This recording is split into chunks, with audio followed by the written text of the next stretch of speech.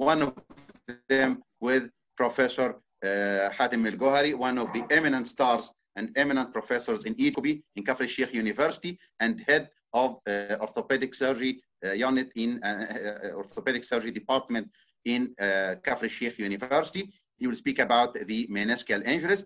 The second talk will be with Professor Dr. Absamih Halawa, Professor of Orthopedic Surgery, Benha Faculty of Medicine, and he will speak about the meniscal repair. We will start now with our beloved professor, Professor Dr. Hatem Elgohary, speaking about meniscal injuries. Thank you, sir. May you start, sir? My extreme scientist, Dr. Muhammad.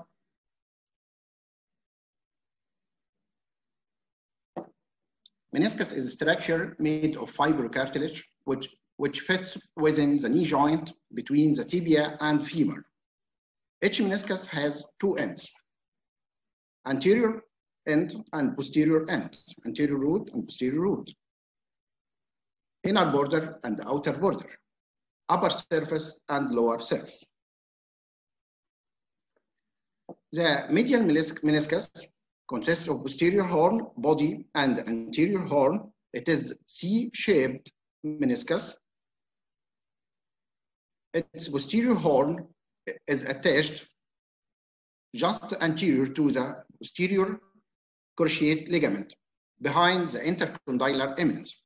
The anterior horn lies anterior to the intercondylar eminence. It is attached by coronary ligament to the capsule of the knee joint and the tibia, while the lateral meniscus is a part of a circle where the anterior horn and the posterior horn are closer to each other when compared to those of the medial meniscus. The body of the lateral meniscus is thicker than that of the medial meniscus. The periphery, the outer border of the lateral meniscus is more thick than the medial meniscus. The lateral meniscus is separated from the capsule by the popliteus muscle.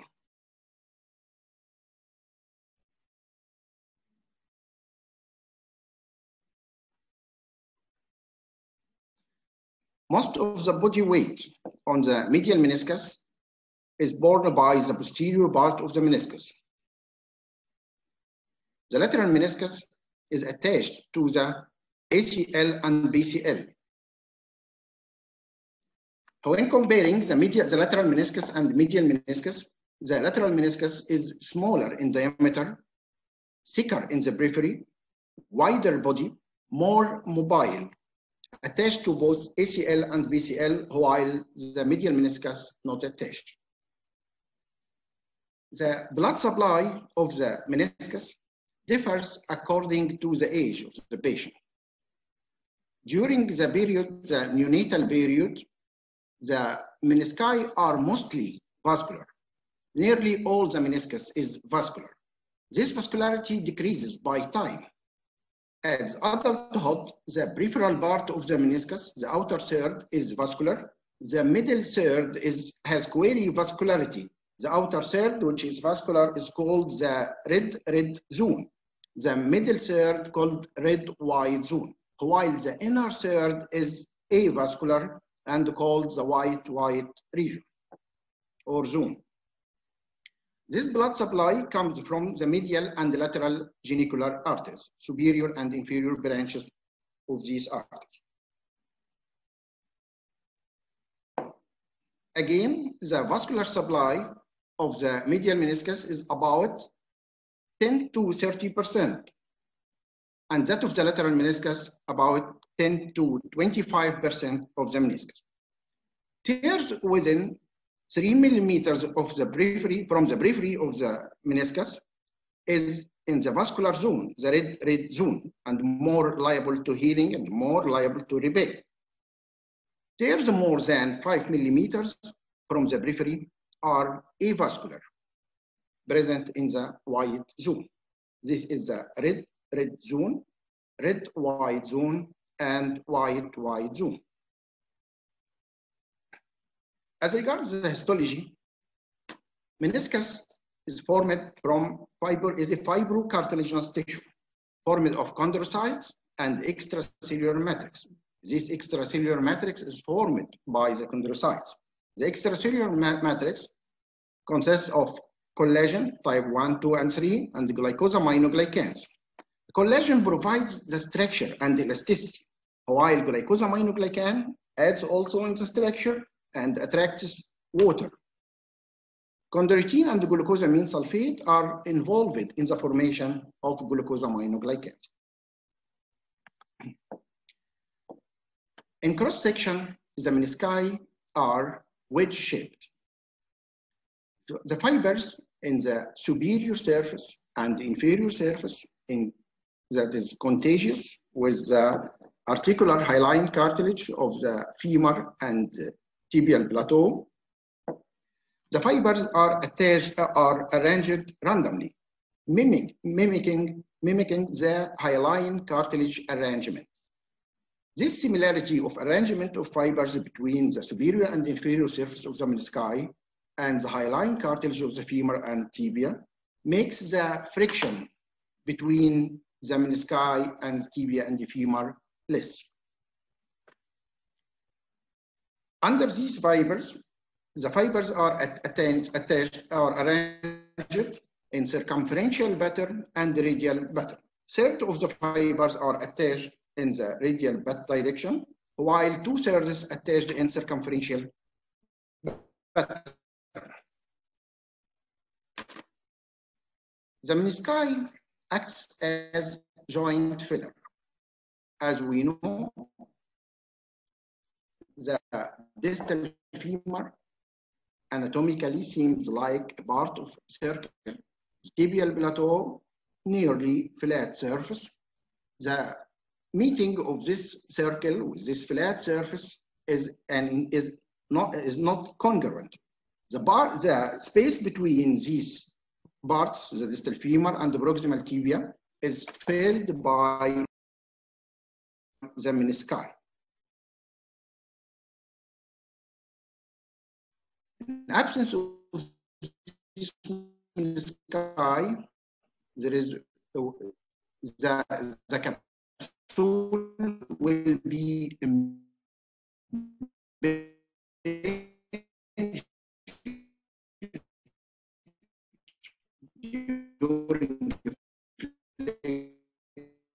as we see, this is the distribution of stresses of the body weight over the menisci, distributed on the upper surface and redistributed from the lower surface to the proximal tibia. In absence of the menisci, the distal femur meets the proximal tibia in smaller area, and the body weight is distributed over a less area. And this makes threefold load over the articular cartilage. The presence of the menisci acts as shock absorption, decreasing these loads. The menisci follow the tibial condyle during flexion and extension, but during rotation, they follow the femur. In flexion and extension, the menisci follows the tibia. In rotation, they follow the femur and move on the tibia. Consequently, the medial meniscus becomes distorted. The lateral meniscus, which is firmly attached to the popliteus muscle and to the ligaments of Reisberg and Humphrey, follows the lateral femoral condyle during rotation. Therefore, it is likely to be injured. Acute twisting injury from impact during sport, the foot stays fixed on the ground and the rest of the body rotates. Also, another mechanism is getting up from squatting position. Internal rotation of the femur over the tibia when the knee in flexion forces the posterior segment, the posterior root of the medial meniscus towards the center of the joint. This posterior horn will be entrapped in this position and when with sudden extension of the knee. Vigorous external rotation of the femur as regards the lateral meniscus, vigorous external rotation of the femur while the knee in flexed position displaces the posterior half of the lateral meniscus towards the center of the joint. During sudden extension of the knee, again, the anteroposterior and anteroposterior distracting force tends to straighten the cartilage and imposes a strain on the medial concave rim, which tears transversely or obliquely. Clinically, meniscal tear may be asymptomatic or associated with pain on the joint line. Giving away may be present, locking may be present. On examination, there is effusion, diffuse swelling of the knee joint due to hemarthrosis when the tear in the periphery of meniscus or at the meniscosynovial junction, or due to effusion due to irritation of the synovial membrane, joint line tenderness, quadriceps wasting after time, and the limitation of movement. Extension may be limited, also flexion may be limited by pain. There is special tests for diagnosing meniscal tears. First is McMurray test. The principle of McMurray test is to trap the meniscus between the tibia and the femur. The examiner puts one hand on the joint line and the other hand holds the foot and the ankle, and flex the knee at about 90 degrees and rotate external and internal rotation. When there is pain at joint line medially or the external rotation, it is medial meniscal tear, and with internal rotation at the lateral joint line, it is lateral meniscal tear. To do McMurray test for the posterior parts or posterior horns of the menisci, do the same but in hyperflexion. Positive McMurray test, clicking or popping felt associated with it. Apple grinding test. This test is done while the patient is prone and the knee flexed to 90 degrees. Distract the knee ligaments and internal and external rotate of the leg. When there is no pain at this while distraction, this means that the ligaments are intact. Then do the next part, the other part of the test, while compressing the leg to trap the menisci, and do internal rotation and external rotation. When there is pain, there is positive test for meniscal pain.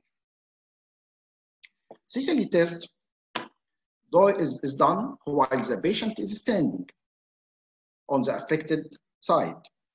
Flexion of the knee to 20 degrees and rotate the body externally and internally. Clicking or pain and discomfort as joint line means positive test. Meniscal tears are classified by Kober into 3 radial zones, A, B, and C. A is the posterior horn or posterior part of the meniscus, B is the body, and C is the anterior horn. And 4 circumferential zones, 0, 1, 2, 3. Zone 0 is the tear at the meniscosynovial junction. 1 in the red zone, 2 red-white zone, and 3 in the white zone. Meniscal tears has different shapes and orientation. They include vertical longitudinal tears, transverse radial tears, horizontal tears, complex and bucket handle tears. As we see, the longitudinal tear occurs in the direction of the circumferential fibers, within the circumferential fibers. When this tear progresses, it may lead to bucket handle tear. As we see, the central part of the meniscus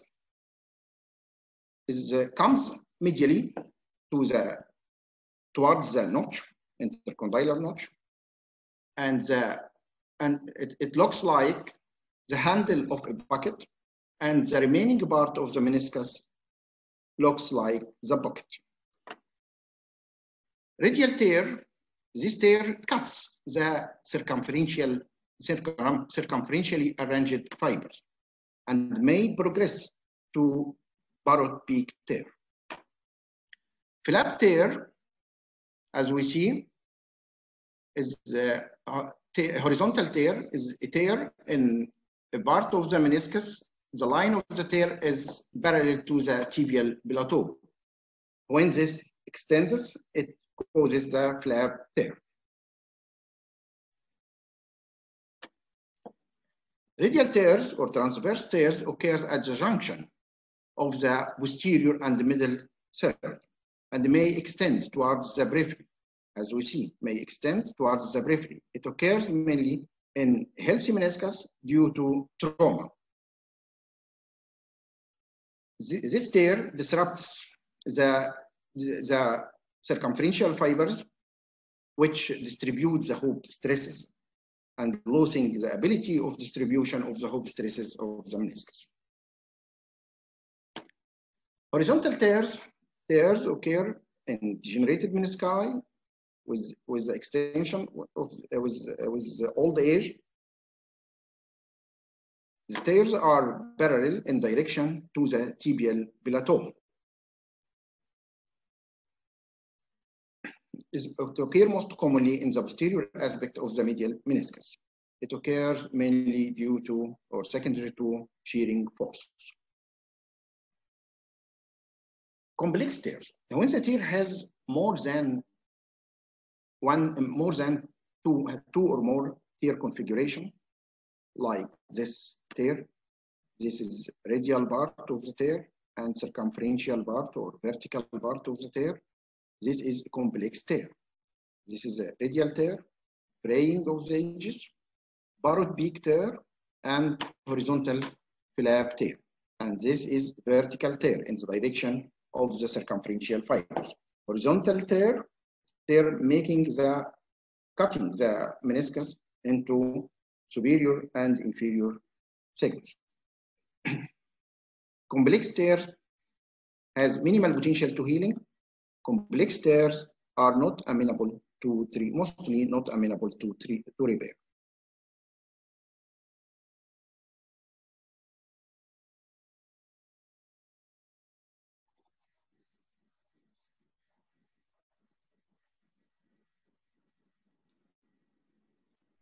Bucket handle tear.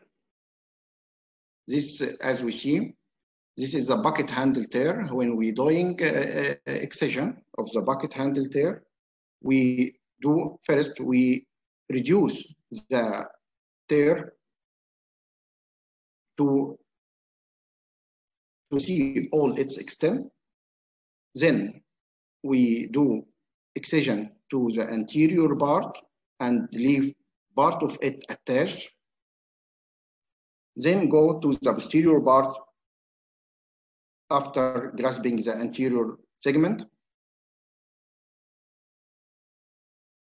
This is the meniscus, the Barrett peak, the bucket handle. This is the peripheral part. This is the bucket. This is the part forming the bucket, and the handle is medially towards the notch. Okay.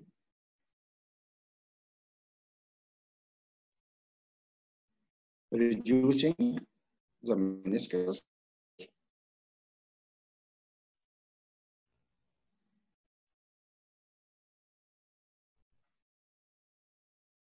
Making a cut of the anterior part of the meniscus.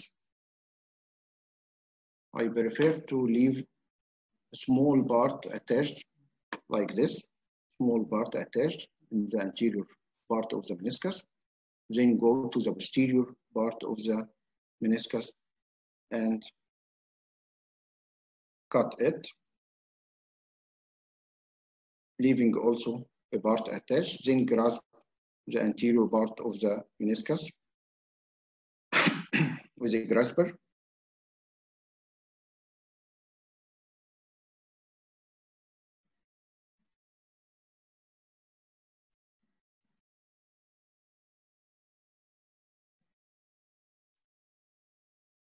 as you see.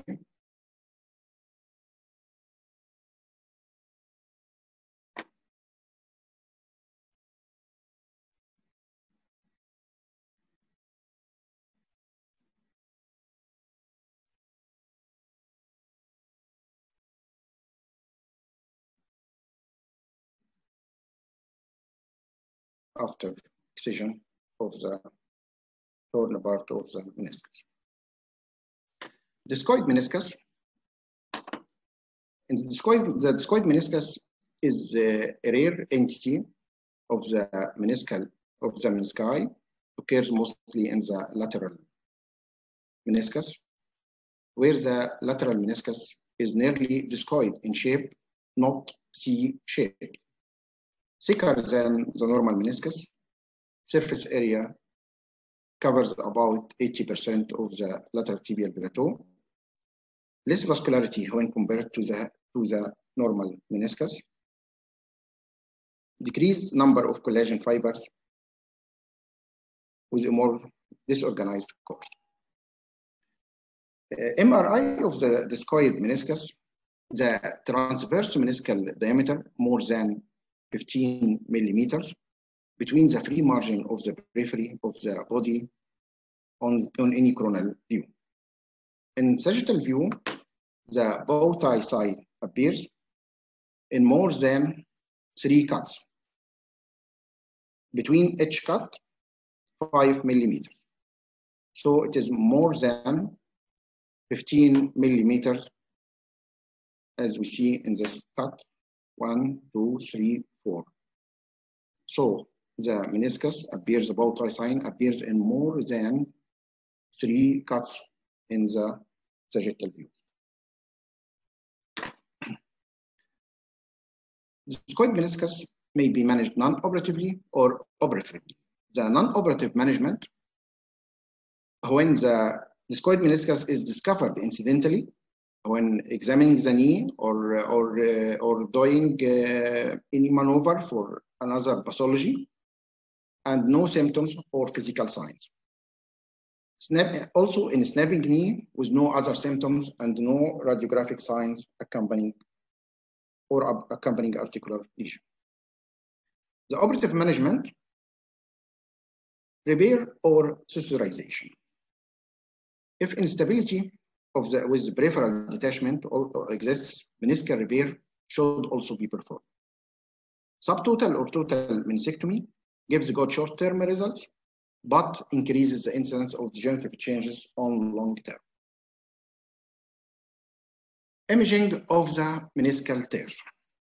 The anteroposterior plane X-rays, anteroposterior, lateral, and tunnel view or intercondylar notch view and tangential views are done routinely for meniscal injuries. These radiographs will not confirm the diagnosis of a torn meniscus, but it is done for exclusion of osteocartilaginous loose bodies, osteochondritis dissecans, or any other pathology. MRI is the most sensitive. Menisci appear as low signal structure. It appears dark in all pulse sequence. Best studied on sagittal and coronal planes. In sagittal plane, as we mentioned now, the bow tie sign configuration, it appears as a bow sign configuration.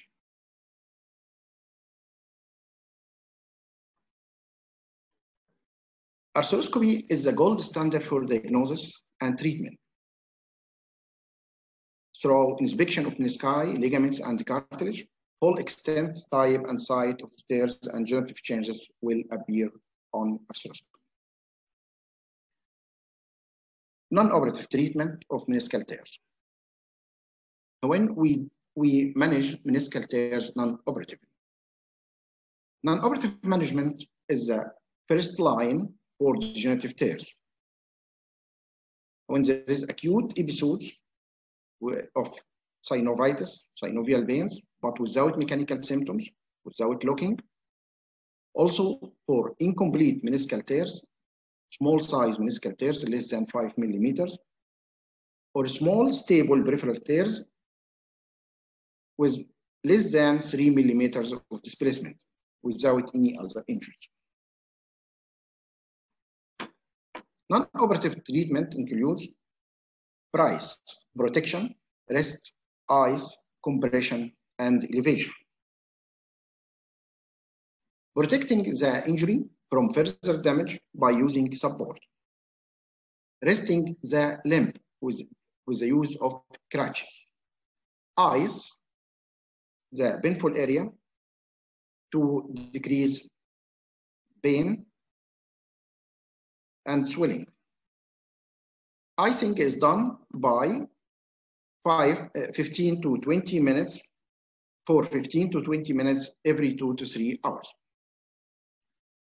Compression of the limb by elastic of the knee by elastic bandage, but this bandage is removed during sleep. Elevation of the limb to decrease swelling and pain. Non-steroidal anti-inflammatory drugs and anti-edematous measures are also added to the price. Operative treatment may be through meniscectomy, either partial, subtotal, or complete, meniscal repair, meniscal transplantation, or meniscal replacement. The objectives of meniscectomy is to remove the torn mobile meniscal fragment and leaving a stable peripheral limb, contoured peripheral limb. No standard technique for every case. Every case is considered a special entity. Partial meniscectomy, there is less articular cartilage generation after partial meniscectomy when compared to total or subtotal meniscectomy. Excision only of the torn portion. This is a treatment of choice in young adults who require vigorous activity. It is indicated when tears are more than 5 millimeters from the meniscosynovial junction away from the vascular zone, when the tear is flap tears, complex tears, or horizontal tears. Subtotal and total meniscectomy. Subtotal meniscectomy occurs done mainly for complex tears of the posterior horn. The anterior horn and portion of the middle third of the meniscus is preserved. Total meniscectomy done when the meniscus is completely detached from the periphery or there is extensive meniscal tear or degenerative tears. After meniscectomy, after a long time, with long-term follow-up, there is changes that occur in the joint called Fairbanks changes. There is joint space narrowing, which is the first radiological sign of osteoarthritis, flattening and squaring of the femoral condyle, and osteophyte formation at the non-weight-bearing areas of the knee. Meniscal repair, which is the next lecture, Dr. Samir Halawa will discuss it in detail. Meniscal repair depends on the location of the tear and its morphology and the patient factors. Factors depend on the patient and in the shape of the tear and size of the tear and the location of the tear. Meniscal repair can be done when the tear in the peripheral part, red zone or red-white zone, when it is small, less than 1 to 2 centimeters, when it is very vertical or longitudinal tear, which is the ideal type for repair. Young patients show better outcome.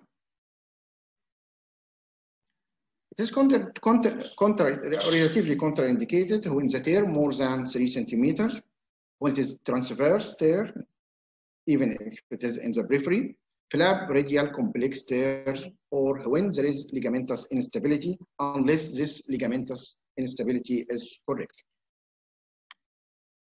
Resection versus repair. Horizontal cleavage tears typically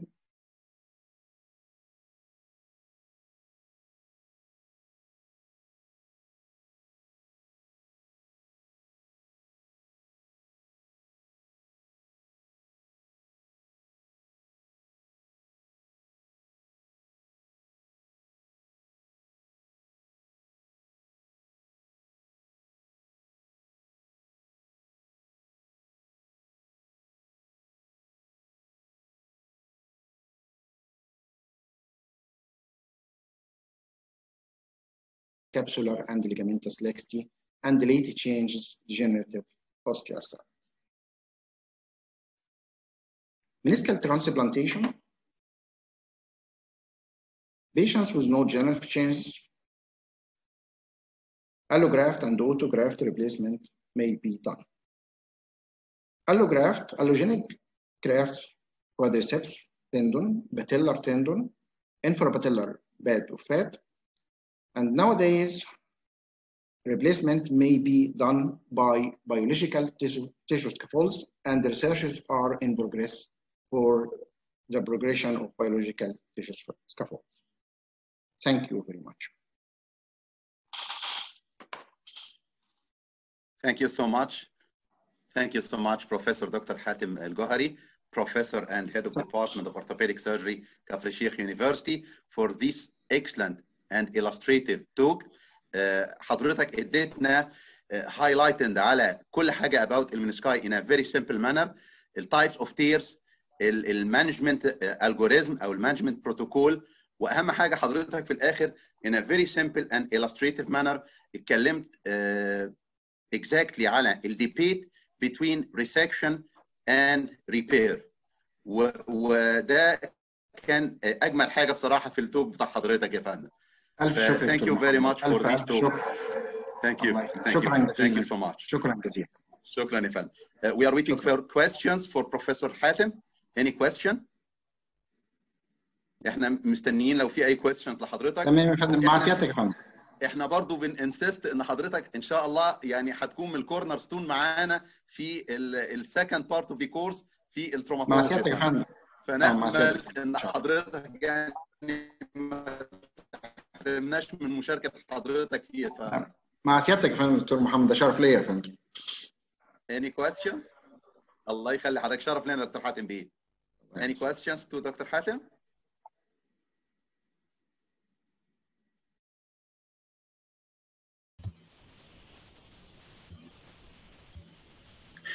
دكتور مجدي السيد I think عايز يعمل مداخلة. دكتور محمد. اوكي، دكتور احمد الشيخ، دكتور مجدي السيد عايز يعمل مداخلة. Please make him unmute.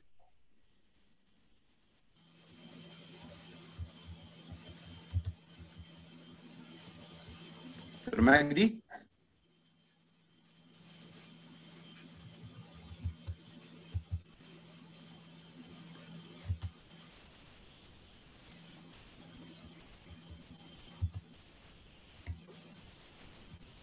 دكتور مجدي. الو. ايوه يا فندم. دكتور مجدي معاك يا بيه. What about meniscal root repair? الو. دكتور مجدي سامعين حضرتك يا دكتور مجدي. What about meniscal root repair؟ العظام في طب بنها يا فندم. What about meniscal؟ دكتور مجدي يا فندم. ربنا يبارك فيك دكتور حاتم. دكتور مجدي استاذي وناقشني في الدكتوراه يا فندم. يا دكتور حاتم انت طول عمرك بروفيشنال يعني. الله يحفظ سعادتك يا فندم. وات اباوت meniscal root repair؟ بتعمل المينيسكال روت ريبير يا دكتور حاتم؟ والله يا فندم انا سبت الريبير علشان الدكتور عبد السميع حلاوه هيتكلم فيه، فما رضيتش اتكلم فيه خالص. انا بس قلت هنتس بس كده. لا انت بنفسك بتعمل مينيسكال روت ريبير يعني في حالات؟ ايوه يا فندم. لما يكون حضرتك الجوينت هيلثي بعمل مينيسكال روت ريبير. تمام. طيب ولو عندك ديسكويد منسكس وهي مش سيمتوماتايزنج بتسيبه ولا بتعمله؟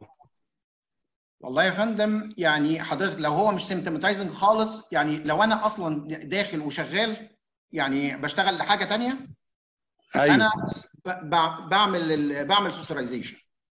تمام، هو ده انا بعمل كده برضه لان بيعمل البيزك تيتشنج يا فندم.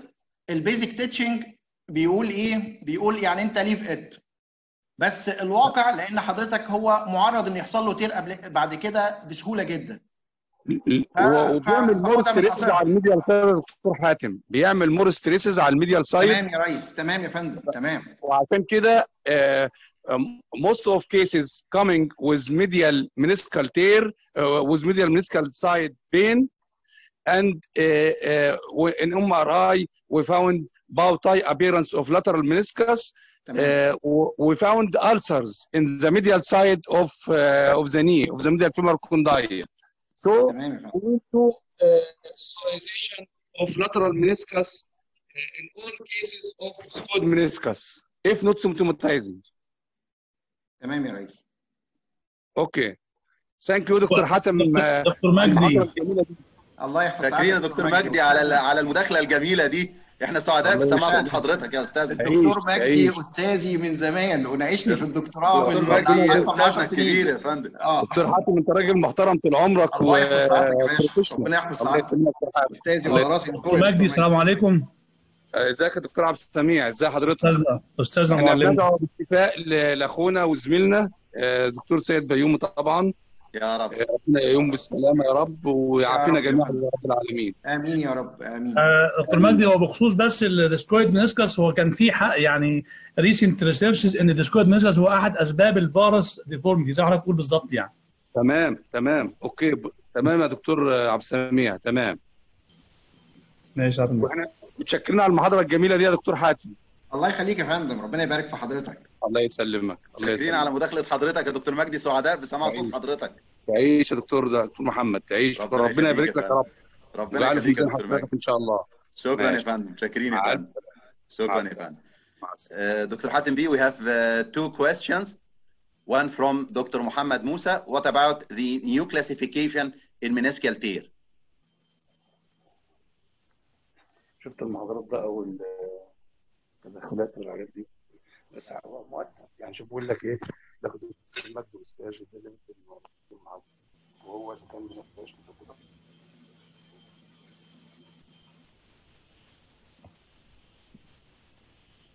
You hear me, sir? دكتور حاتم؟ ايوه يا فندم. في question حضرتك what about the new classification of meniscal tear؟ ايوه يا فندم بنتكلم عن اي كلاسيفيكيشن ايه بالظبط السؤال؟ نيو كلاسيفيكيشن. هو الكلاسيفيكيشنز الموجوده حضرتك اللي هو الراديولوجيكال كلاسيفيكيشن بتاع الام ار اي اللي احنا ذكرناه والكلاسيفيكيشن على حسب شكل المينيسكال تيرز اللي موجوده. ما هو يا ريت يوضح لنا دكتور محمد موسى what do you mean دكتور محمد by the new classification? Is it MRI classification you mean or intraoperative classification or what new classification you mean, sir? Another question from Dr. Mahmoud Abdelrazik. In case of repetitive meniscal tear in professional athletes, when would you advise him to give up sports? When there is repetitive meniscal tears in professional athletes, when would you advise him to give up sports? لا انا مش هنصحه انه يجيب اب سبورتس حضرتك. لان طالما في فرصه لو في فرصه ان انا اعمل له مانجمنت هعمل له مانجمنت. بالظبط. بالظبط. يعني ممكن اعمل مينيسكتومي وري مينيسكتومي تاني. بالظبط. ده فايده المانجمنت. وفي لما يبقى في جود ريهابيليتيشن بروجرام خلاص ان شاء الله الامور تبقى كويسه. Okay, thank you so much, Professor Dr. Hatem Elgohary, for this interesting talk. Thank you for your precious time, sir. Thank you so much. إن شاء الله نشوف حضرتك معنا في ال second part of the course في التروما سيشن يا فندم. بإذن الله. شكرا دكتور حاتم بيه.